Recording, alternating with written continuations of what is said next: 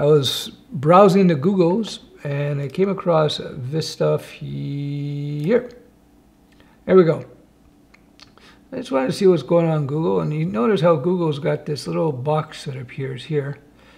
And we're going to read some of these things off and see what Google has to say.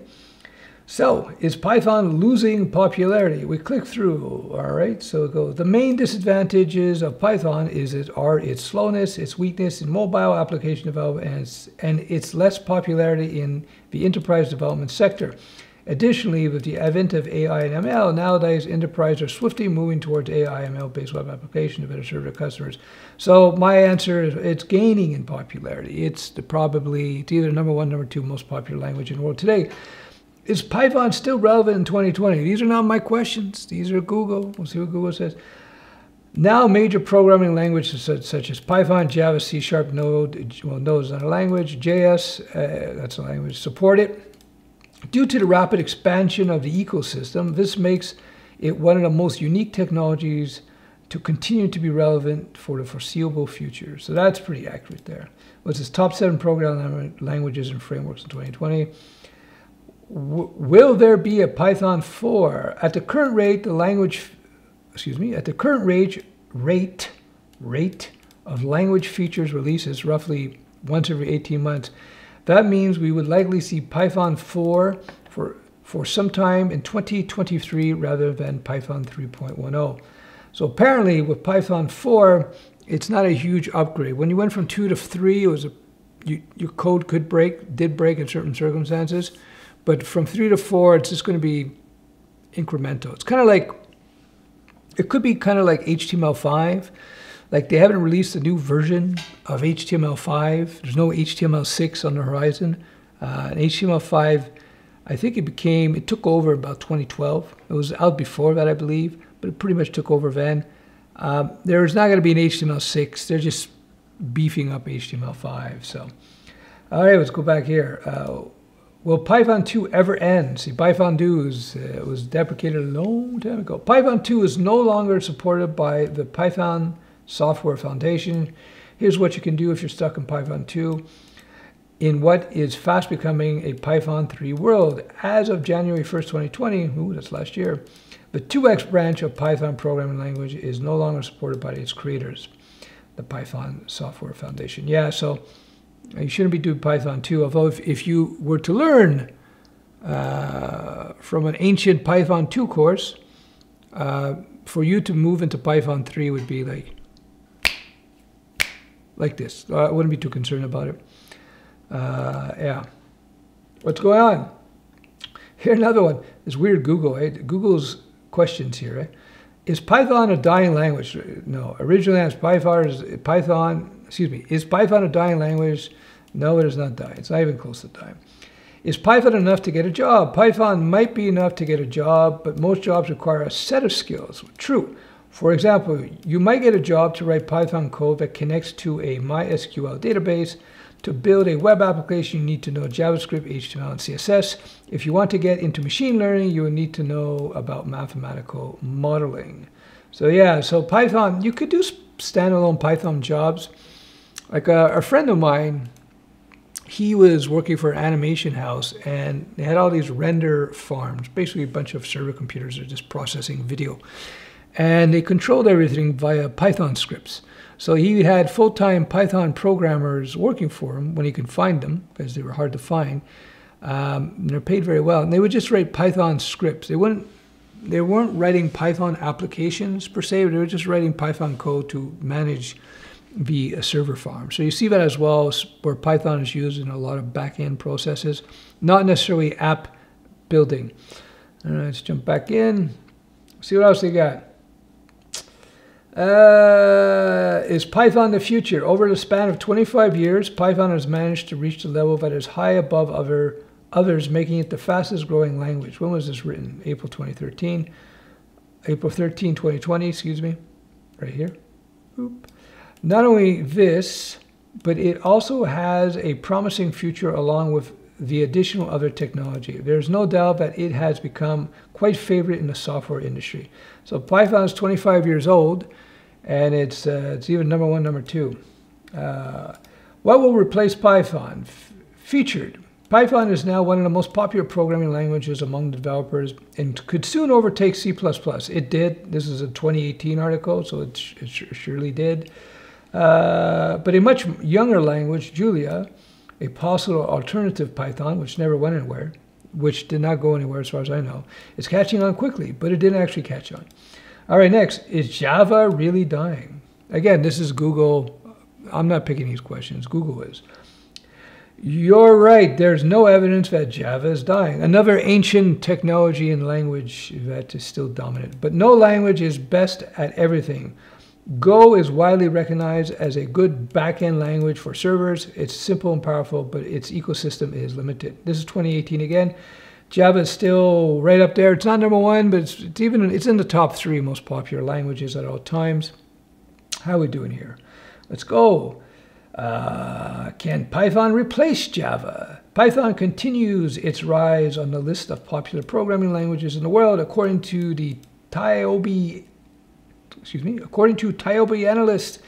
With this rate, Python can overtake C and Java and become the most popular language. This is last year, or 2 years almost, a year and a half ago. It overtook them, as far as I understand. What is Python not good for? Not suitable for mobile and game development. Although I've heard that I think SimCity was done with Python, but I'm not sure about that. Python is mostly used in desktop and web server development. It is not considered ideal for mobile app development and game development due to the consumption of more memory and a slow processing speed while compared to other programming languages. Yeah, I would generally agree, but I'm sure there are exceptions. Is Python 3.9 released? Python 3.9 was released October 5th. There you go. So if we go there, let's see what we got here. We're at 3.91 February February this year. So 0.1 is coming out in, came out. Wow, it just came out today. What a fluke. There you go. Timely articles. This article explains the new features of Python 3.9 compared to 3.8. 3.9 was released on October 5th, 2020. So this is 9.1. So let's see, summary of release highlights. Union operator added to dict. That's DICT. Type hinting generics in standard collections, relaxed grammar restrictions and decorator. Okay, so some stuff on the periphery. Just looking over quickly. All right, we'll get back to our main piece. But yeah, well, there you go. 3.91 is released. By the way, if you're on a 3X branch, if you find a course that's 3.1, 3.2, 3.7, 3.6, 3.8, you're fine, right?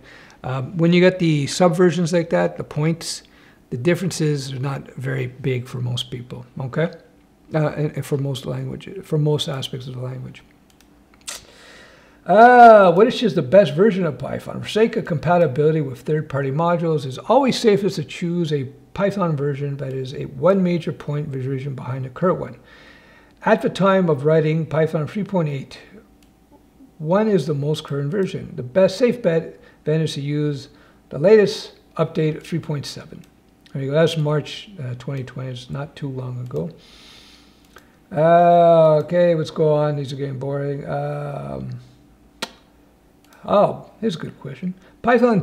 Is Python 3 backward compatible with Python 2? Python 3 implements a lot of very useful features and breaks backward compatibility. It does it on purpose so the great features can be implemented even despite the fact that Python 2, so basically Python 3 is not backward compatible, although there are programs that you can run your Python code through to make it Python 3. It's not perfect, but it does work to a certain extent.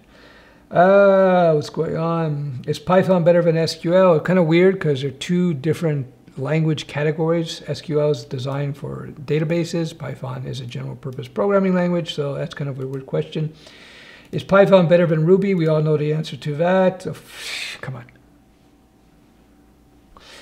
Can I get a job with just Python? We saw that before. Can I learn Python in a month? Apparently, yes, you can. Yes, you can. I can tell you from my course, many people learn Python within a month or sooner. First and foremost, requirement to learn Python within a month or not is knowledge of coding and a little bit proficiency in other languages like C, C++, C#, Java. If you have a workable knowledge of any of these languages, you can learn Python in a month. Well, you can learn Python in a month if you have a very good course. Shameless self-promotion there. Can I get a job with Python certification? Becoming a Python developer is the most direct job out there for someone who knows Python programming language. That's a weird sentence. A Python developer can be expected to build websites, optimize data algorithms. No, not really. I don't. It depends on the type of job. Why Python is not future? It is the future. What are the disadvantages of Python? We know it's very slow. Why is Python slow? Python is slower than C because it is an interpreted language. This is also true. This amplifies the number of actual CPU instructions required in order to perform a given statement. The difference is that Python code can be interpreted instead of directly by the CPU. The difference is that Python code will be interpreted instead of directly by the CPU. So what does that all mean? Because Python takes care of a lot of stuff for you automatically. Well, let me just zoom in on Stef here. Because Python takes care of most stuff for you automatically, you do not have to, as a programmer, manage all these things that you would have to if you were writing the code in C++ or something, or C.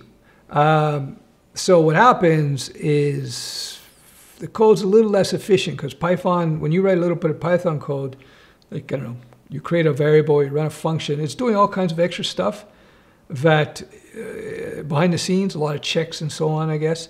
And so just a lot more code is running in the end. Whereas if you write very clean C code or C++ code, you got less code running, less things are happening, if you will. This is a very, very basic explanation. So that's why it just runs faster. All right, let's go on. All right, okay, we did that one. Is C++ a dying language? No. Why is Python so popular? First and foremost, reason why Python is much popular, because it is highly productive as compared to other programming languages like C++ and Java. That means you'd have to write a lot less Python code to get something to work. It runs slower, but it doesn't take, it's much shorter to write. Python is also very famous for its simple programming syntax, code readability, and English-like commands that make coding in Python a lot easier and efficient. Yeah, so that's, I can't argue with that. Which is better, Python or Julia? Don't know. Okay, we'll see what they have to say. Julia is faster than Python because it is designed to quickly implement the math concepts like linear algebra and matrix representations. For codes that are equally big and complex written in both languages, Julia takes lesser time at speeds of the same order of magnitude of C and Fortran. Oh, that's pretty fast. Yeah, Julia is a very specialized language though, so, you know. What else is there? All right, so any more? Let's see what else. Can Kotlin replace Python? In some fields, Kotlin has already surpassed Python. Still, there is one field where Kotlin won't compare for now. It is interoperability. I messed that one up. Kotlin has a superb platform of interoperability, Java, JVM, JS browser, but it's not quite easy to call C++ code. All right. Oh yeah, that's enough. It was interesting to see what the